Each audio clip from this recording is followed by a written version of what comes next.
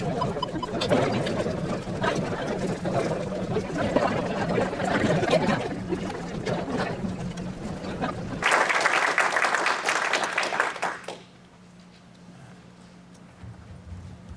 you very much, Chancellor Cheng.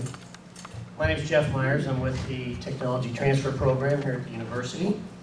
And my role in this next segment is to introduce our 5 speakers, they will speak for about 15 minutes each on their technological opportunities and advances that they have. And I might add that all of our speakers have posters on display which provides additional information in the atrium and tables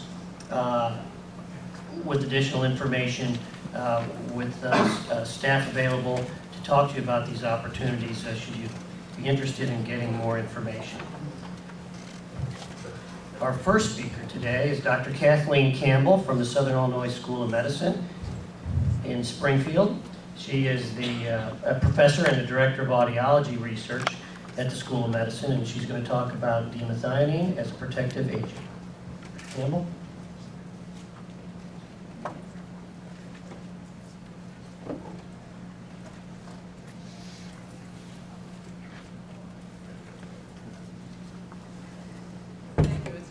Pleasure to be here today. Is my mic picking up? There we go, warming up.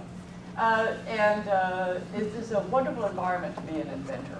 I was a clinical audiologist for many years, did my PhD, got into research. As a clinician, I saw patients with hearing losses, side effects of chemotherapy, noise-induced hearing loss, etc. And I got tired of seeing problems that I couldn't fix. So that's how I got into studies of pharmacology and developing protective agents. This is a very rich environment. It's a pleasure to see people like Rita and Tom Cheng that are so supportive of innovation, inventorship, intellectual property, that understand the issues. Rob and Christy at SIU have been extremely helpful in our technology transfer office. So as I say, no woman is an island, but to be in this type of environment, it is very nice to be able to produce these technologies and take them forward.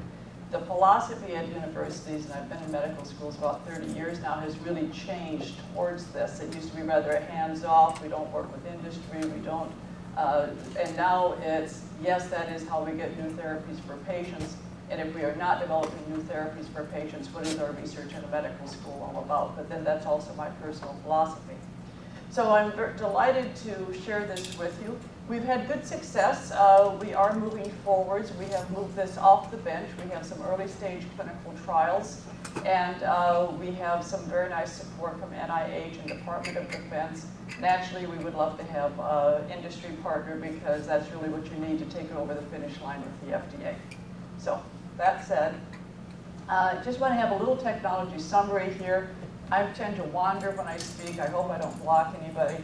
But first, I started out working with platinum-based chemotherapy-induced hearing loss. Cisplatin chemotherapy causes hearing loss.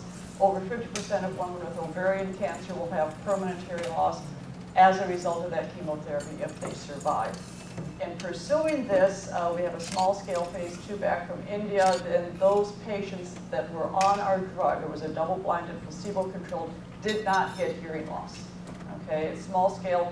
I've been invited to put a proposal into the Gynecological Oncology Group, which is the National Consortium for Multi-Center Clinical Trials, by December 1st. So I believe that we'll be proceeding to U.S. clinical trials, and then we'll be seeking funding for that. And NIH has already expressed support. So I think we're going to move that forward. Now we also have protection from the cortical damage, the chemo brain, some of the neuropathies, protection from weight loss. That is not complete. Protection from hearing loss is complete, but that is moving forward. We have a reduction in radiation-induced oral mucositis. Patients with head and neck radiation, almost all of them get radiation-induced oral mucositis, and many times they end up not being able to eat or swallow and on a feeding tube. Very expensive, very miserable, and affects survival. Small-scale phase 2 back from India, we can reduce the incidence of grade 3 and 4, which means not being able to eat or swallow, by 50%, okay, which is significant. We have only animal data right now to reduce aminoglycoside antibiotic-induced hearing loss. that's a factor in most patients with moderate severe infections that get aminoglycosides. It's particularly important for cystic fibrosis patients that get repeated aminoglycoside exposure. They also lose their vestibular system, their balance many times. But also, I've got clinical trial sites in South Africa, Korea, in conjunction with NIH intramural for patients that have resistant strain tuberculosis, worldwide problem. And in that, they all get kanamycin and they almost all lose their hearing. What I'm going to talk about today, though, and focus on is prevention of noise-induced hearing loss. The Department of Defense is funding us for that. Thus far in our animal studies, with our oral, liquid, orange-flavored compound in animals, we can prevent noise-induced hearing loss, whether we give it before the noise or even starting up to 7 hours after the noise exposure. And that's first starting the drug at that time. That's why the Department of Defense is giving us millions for this line of research, because that is costing them $4 billion per year for noise-induced hearing loss and tinnitus, and they want that problem fixed. I told them I could solve that problem for half that, a lousy $2 billion, and I'd be fine. But they have given me $4 million, so I really can't complain too hard. I'm having meetings with them again in December. I will bring that up again. How does this work? D-methionine is a direct and indirect antioxidant. And if you want details of mechanisms, how this works, I will be glad to bore you over lunch as long as you like. We have been working out the mechanisms, and Daniel in my lab is now doing his PhD. He's been with me 5 years. My lab supervisor was with me 20, so that he can focus on the D-met mechanisms more in his research and get him set up to carry forward. We can give it orally, a huge advantage. The Department of Defense is not interested in injectables. They are not interested in round window. They consider that esoteric, unrealistic in a battlefield setting. So they only want oral, so that is what we have been developing. So again, and it doesn't taste too bad. In our initial clinical trials, we tried orange and bubblegum flavor. Bubblegum flavor was spit out. They had never tasted it before. Orange was liked. And also our animals love the orange. They'll lap it up. Guinea pigs particularly like orange. Okay, here's the structure of D-methionine. If anyone's interested, I'll walk you all through it. You don't need that. Okay. Current developmental status. We have had an IND approved through the FDA before. That one is actually on a clinical hold because the company that had licensed our patents went under in 2007, 2008 financial crisis. A group of professors spin off University of Michigan, wonderful scientists. Not too many financiers survived that. Over 50% of biotechs went under. So we're looking for another licensure partner. They're cooperative. We're on great terms. We share. But they just couldn't go forward anymore financially. We have phase 2 clinical trials manuscripts for the cisplatin protection, phase 2 that I talked about. The phase 1 is published, and the mucositis, and we need to work on that. After their company collapsed, they went back to their professorships, and they just haven't gotten the manuscripts out yet. So, and I'm probably a little remiss too. So we want to get those out. We are funded. We are the only group in the United States funded to do clinical trials with the Department of Defense for an otoprotective agent for noise-induced hearing loss right now. We're the only ones with a clinical trial site. We're the only ones funded to do that. So we're very pleased about that. Our IND is in progress. As an audiologist by training, I've learned by working with pharmaceutical companies as a consultant over the years this process. But even with that background, I wasn't quite prepared for all the delays that you can run into in getting the drugs formulated and getting the FDA approval and reviewing the tox and working with the FDA agent. So we're a little slower than what I would like. I would like it done yesterday. But we should be filing our IND about January 1st. Okay, and then I'm not anticipating problems, but our clinical trial site is ready. We are funded for it. We have the money in the bank, so we will be going forward. We always need further bench work, always. And we want to get more into mechanisms, and I'm also hiring somebody to help with the clinical trials, a PhD in audiology, and we'll get her helping on the clinical trials because we're a little busy. We have our current funding. I won't walk you through all these grants, NIH and DOD. We're also starting a little industry contract for another little spin-off project right now, and I'm waiting to hear about another international grant from England. I guess we'll find out on Monday. But right now, our total is over $6 million, and that's current funding. That's not historic, that is current funding right now. So it's not the $2.2 billion impact that Rita was talking about, but again, $1 million here, $1 million there, it adds up to real money at some point. But for our lab, that keeps us busy, and we're very pleased to have it. We would love to have a licensure partner. Competition, right now, no drug is FDA approved to prevent any type of hearing loss. Okay, this is wide open.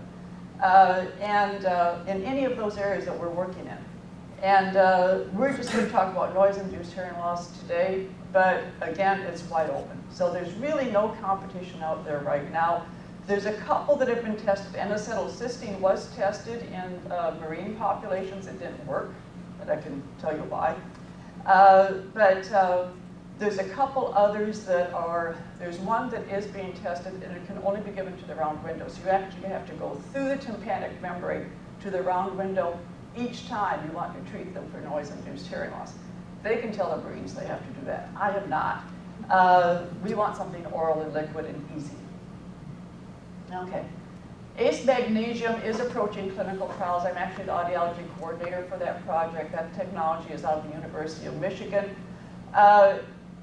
We set it up in Sweden, Spain, Florida. Again, they don't have connection with the DoD for that yet. That may or may not, it's working well in animals, but you can't give it to everybody. You can't give it to smokers because of the beta-carotene. It can increase the risk of lung cancer. And as you all know from the news in the last couple of weeks, high dosage of vitamin E, which is exactly the level in that formulation, can increase the risk of prostate cancer.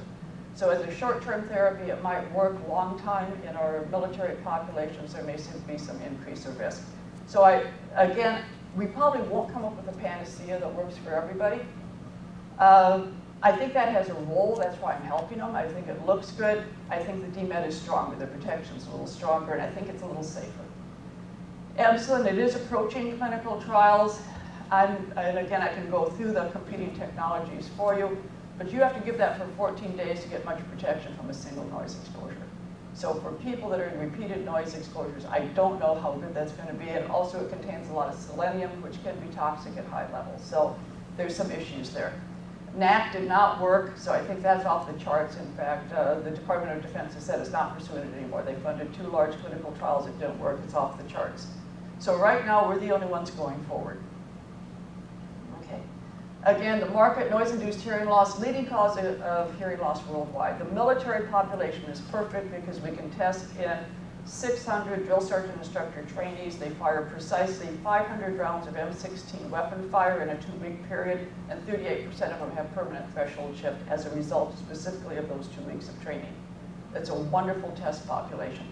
But should we get approved for noise-induced hearing loss, the implications are for industry, of course, any type of noise exposure. And since we can give it afterwards, you go to a concert, you come out with ringing in your ears, shift in your hearing, stop by the drugstore, possibly pick it up, and you might be good. We hope so. Okay? Or your car airbag deploys, all these things that can cause hearing loss unexpectedly. So, which was not the case when I first started working on this. Prevention of noise-induced hearing loss is now the top research priority of the Department of Defense, that and blast injury. They have just started the Center for Excellence in Hearing Research. Actually, the Center for Excellence in Hearing and Research is the subsidiary of that. And that is all branches of the armed forces. That is just starting up. And they are bringing in by invitation those of us that have otoprotective agents that are a possibility at a special conference December 1st and 2nd. So it tells you their priority right now. But again, the funding from them is very good, and I think it's going to continue to be good. So the potential value of novel otoprotectants for noise-induced hearing loss right now is $1.9 billion per year, according to RNID, the International Research Organization for Hearing. So I think there will be an excellent market for this. And again, right now there's just no competition. There's nothing approved. Okay. Intellectual property protection is pretty sound. We've got 5 US patents issued and a variety of foreign patents. If you're interested in that, I'll refer you to Rob because he's our tech transfer expert and patent attorney, and so he can fill you in on that. So I want to show you a little data. You know, I'm a scientist, and I want to show you why we're excited, okay? The samples of our published data. Okay. We use chinchillas. Chinchillas have hearing like the human. Okay, they were created for research, in my opinion. Unlike most rodents that have a high frequency range of hearing, chinchillas have precisely the same frequency range as human hearing and the same sensitivity. You can't use them for the chemotherapy studies because they're a Peruvian desert animal with very poor renal clearance, so they don't clear out the chemotherapy drugs, so it'll kill them before you get hearing loss. But for noise, it works great. You can noise expose them and test your protective agents, and they're pretty easy to work with. So I started out working, this was on an NIH grant that I had with the US Navy at the time. And so the Navy got first authorship, but that's fine. We did a chinchilla model, 105 dB SPL noise band centered at 4K, and which is not an unrealistic noise exposure by any means. And we actually tested with Alcar. I'm going to talk about the D-methionine today because it works so well. But we started this 12-hour, every 12 hours, starting 48 hours prior to the noise, did it just before the noise, and again continued for 2 days. We don't need to do that actually for subject care, but you always want to maximize your opportunity. Research at that time said you can give it an hour before the noise, an hour after, and you still have pretty full protection. Okay, just to walk you through, controls are the black. This is basically how much hearing loss they got. Okay, at the different frequencies of hearing. Noise-induced hearing loss primarily causes a high-frequency hearing loss. So that's why these people will say, I can hear, but I can't understand. Raising your voice doesn't help much because they lose the consonant sounds, particularly the unvoiced consonant sounds. If you put your hand on your larynx and go, you can't make those any louder because there's no laryngeal involvement. Where A, E, I, O, U are low frequency, plus they're loud anyway. So when you make your voice louder for a hearing impaired person, you're usually not helping them out much, okay? Because you're making the vowels louder that they already hear, and you can't make the consonants much louder. So I'm just going to go through the high frequencies. So here's the black bars are control. So 0 weeks, temporary threshold shift. We didn't get good protection from that in this study. So other people have. Sometimes you get protection from temporary threshold shift with this compound, sometimes not. I'm not sure. I think it's our testing interval time, which varies. However, at 1 week, we start to see that those that got the methionine, D-methionine is specifically the D isomer, the mirror image of the L isomer, that starts to go down. And here, and if we go all the way out here to 3 weeks, I'll use my digital biologic pointer since I don't bring my laser, we have, that is with it actually test retest. So with the methionine, we do not have significant threshold shift from baseline. And without the methionine, we certainly did. Okay. Hair cells. In the cochlea, your little transmitters between, sound goes in, moves your eardrum, and goes down the ossicular chain, the bones, and moves the fluid in your ear. There's little cilia, actually, what we call hair cells, and that transmits and activates the nerve. Okay, those break away and die with noise exposure or the drug exposure for that matter. So we're looking at these connections here. There's inner and outer hair cells. Outer hair cells are critical, okay? This is with the methionine, this is without, okay? So you don't need to be an audiologist or know a lot about histology. They're present here and they're gone here is the bottom line, okay? And that is at 21 days, so this is permanent. So we had pretty well 100% outer hair cell protection. And that's not our best sample, that is typical, and that's been replicated all over the world. China, Japan, Germany, Sweden, you name it. Okay, a little different way of looking at it graphically. Inner hair cells, you don't lose those as quickly. Black line without the D-methionine. This is with the methionine. Inner hair cell loss going up on the graph. Virtually no loss here. Outer hair cells, you lose over 50% of the hair cells in the high frequency region without protection. With protection, almost complete protection. There's a little glitch there. And actually, I can show you the one animal that did that.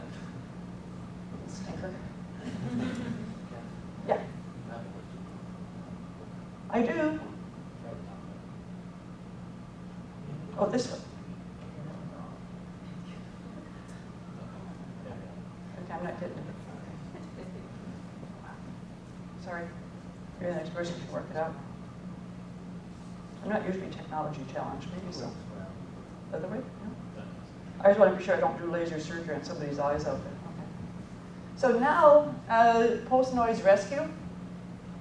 We can start it up to 7 hours after the exposure, okay? Because the soldier might not have it in his pocket, especially if it's special ops. That's a real concern. Every ounce you add to those packs is a problem for special ops. So we wanted to see, could we wait? Because theoretically we can. When you give a single noise exposure to the ear, the free radical formation, this is largely an antioxidant, direct and indirect, continues for a minimum of 5 days after that noise exposure. It keeps going. In fact, I'm pretty sure it goes out longer than that, but I haven't had time to test it. So you have an opportunity to intervene. Okay, it's going to work better if you give it in advance, but you can get those electron donors in there later while those free radicals are still forming for days after. Okay, that was our theory. Does that work? Indeed it does. So we used our same noise exposure here, 4K octave band of noise, D-met, and we didn't start it. This one is just 1 hour after the noise exposure. Okay, again, hearing loss going up. This is more hearing loss up here. 2K, 4K, this is where you get that noise notch, that high frequency. This is where you have right in here. And down here, this is less than 5 dB. That is less than test retest, okay? And this is significant at 0.05 level. We published this in hearing research. No hearing loss at all in the D-methionine animals. Substantial hearing loss in those that got the placebo. And we actually found that 7 hours, if we wait 7 hours, it looks much the same. A little weaker, you know, a little bit more variable, so I'm not sure if it's breaking down. So now the Department of Defense has given us another $1.2 billion. In fact, I'm down here working with the engineering department because they're going to try some different noise exposures. They're doing an M16 weapons simulation and pulse noise exposure system for me. The engineering department here is great to work with, by the way, to develop that system for me off our grant. And so now we're going to see how long can we delay and what is our dosage level. Because when we go to the FDA on these clinical trials with the DOD, the FDA's next question is going to be, okay, what is your lowest maximally effective dose? So we're starting out with a relatively high dose, a safe dose for proof of concept in our humans, and then we're going to work it down. So anyhow, here's for more information. We've got a booth. I'm easy to find. So feel free to contact us. I'd be happy to talk to you about the other areas if you're more interested in the chemotherapy protection, if you're more interested in radiation-induced oral mucositis or the aminoglycoside protection. We're happy to talk about all those. I just thought for a short lecture we probably wanted to focus on one thing. But again, thanks to the generous help of NIH and the Department of Defense, we have been able to carry on this research, and we're thrilled about it. So also thrilled to be talking to you. Thank you for your patience and time. And it's lovely to see the people that are the risk takers and innovators and financiers, which is not my area of expertise. So everybody's got their thing. Thank you so much for your questions. We do have enough time for one or two quick questions. Okay. Yes. Oh, I'm sorry. Did you want to handle the questions, Jeff, or shall I? Okay. So next time I hear a loud noise, worry about my hearing, how much methionine should I take? Well, okay, it actually is present in foodstuff, and you specifically want the D-isomer. Methionine is a large component of protein, 36 milligrams per gram protein. And the D-isomer is present particularly in fermented proteins, so you'd want to take your cheese and yogurt. Now, being the fun gal that I am, I did actually do the calculations for what would a dose of cheese would it take for a woman with ovarian cancer just prior to each round, and it's 5.5 pounds of cheese.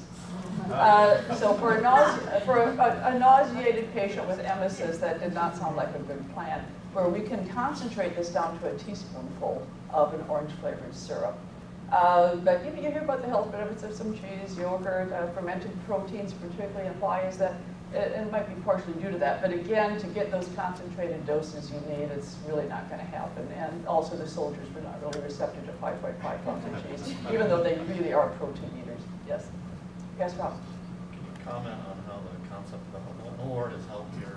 Oh, concept development award is absolutely huge. The clinical trials with the military would not be happening.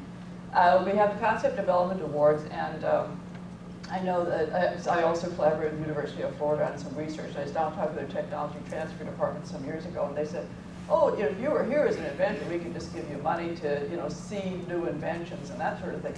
So I was fussing at our university. why don't we have it? And so Rob's office was very good about coming forward with this. Linda Toth, very supportive, et cetera. So naturally, as soon as the money was out there, I applied for it.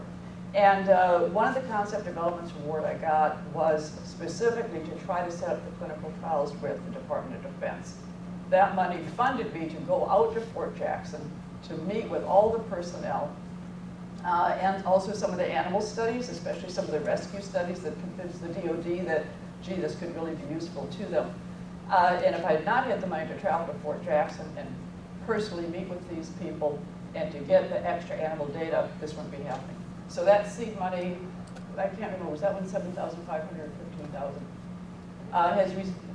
Pardon? I think there were two 7,500s. Okay, so yeah, there were two 7,500 ones. Of course, I applied again the next year.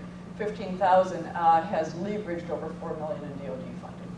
So it was I hope you guys think it was a good investment. I thought so. I always told them, you won't lose money. Just give it to me. I promise you I'll bring you back more. Okay. You have to be good on your word. Anything else? Yes, John. It's only the L of the D-isomer, right? Okay. The L-methionine works, okay? But the reason you want the D-isomer is that in humans, unlike any other species, monkeys are a little bit similar to humans, which we don't like to hear of it. But unlike rodents and everything else, the D-methionine is metabolized very differently. If you take in a lot of D-methionine, you will largely excrete it, but it can donate electrons in the process. Now that's a good thing because that means that the toxicity profile if somebody really overdoses is much less for the D-isomer than for the L-isomer because it's much less bioactive. In fact, I'm just writing up my species comparisons and the DL comparisons for our FDA submission right now. But will the L-methionine work? Yes. But from a safety standpoint, you really want the D-isomer, plus it stays in the system longer and is available. I think it was just made to be a protective agent, to be honest. So the L-methionine, so if you hear about, oh, methionine is toxic or whatever, in rats, it is. In humans, a severe overdose of the L-methionine can be toxic. D-methionine, not so much. So it's really a safety thing that I went to and just kind of a practical issue for it. Yeah. How easy is it to purify and develop a pure D form? Well, actually, we haven't had a problem, but I shouldn't say that. We had a little delay on getting our IND ready. You ask great questions. Because we had a little trouble getting our API formulation, which is under GMP formulation for the FDA submission for our formulation. There was a little bit of a delay because people make L-methionine, they make the racemate, but they don't make the D-methionine because it's not approved by the FDA for any purpose. Okay, it should be. I think we will get it approved. But because of that, it's a little slow getting the API. So it's not difficult, but because it's largely a fermentation process, it takes a little time. So where I would have liked to have had it 6 months ago, okay, I'd like to have everything 6 months ago, but we won't have it now because you have to submit a 30-day sample with your IND to the FDA. So that's why we're held up till January 1st. Otherwise, we'd have our IND filed by now. So, but it's not difficult. You know, we have 100 kilograms of it now already in the country under GMP. So we've gotten it. It's just that the company that made us first before was no longer making it because we'd stopped our clinical trials and they were making it specifically for us. Okay, so thanks a lot. Thanks, Dr. Campbell. You know, as you were talking, I couldn't